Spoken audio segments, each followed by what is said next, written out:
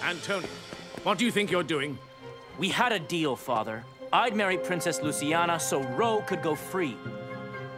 That's why. How dare she interrupt the wedding? This wild girl and her animals are spreading disease. They're dangerous. No, we aren't. Someone put an herb in the animals' food, and I can cure them if you'll just let me. I can make a healing tonic. Surely you don't believe her story. It's preposterous. Tallulah! Thank you, Ro. Oh, Tallulah, come here, darling. Maybe it's true. Maybe Ro does have a cure. If you didn't cause the sickness, then who put the herb in the animal's food? Ariana. Don't be ridiculous. A grave accusation. She put the sunset herb in the wedding cake, too. Now everybody can see just how crazy you are. Where did you hear that? A little birdie tell you? If I'm so crazy, you won't mind eating some cake. Don't be ridiculous. We haven't even had dinner. Please, have a bite.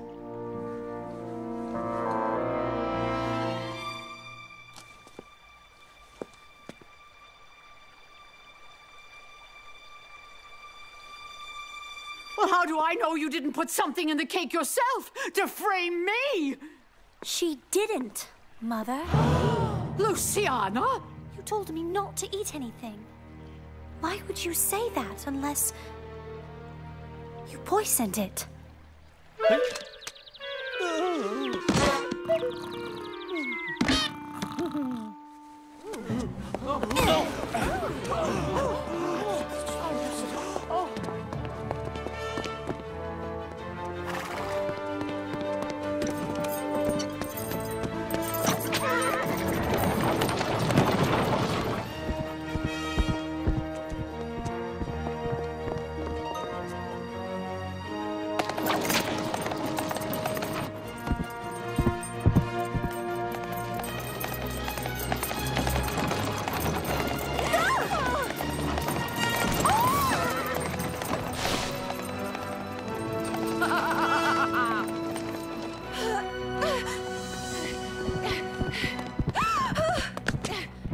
Take my hand. Oh, thank you.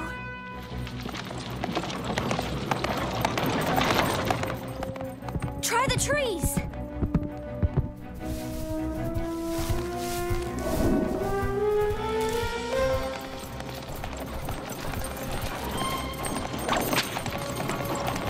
I can't catch up.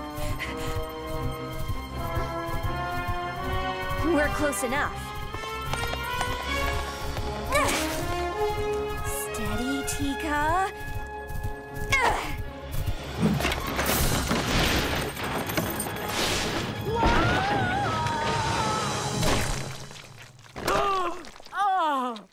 What? Don't touch me! No! Oh. Not the pigs! Anything but the pigs!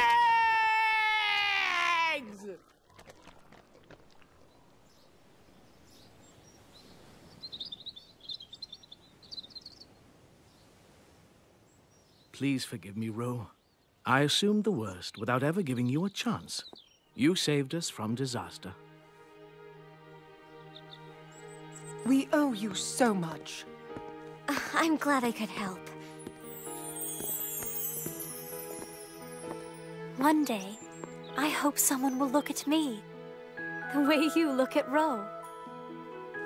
When that happens, he'll be the lucky one.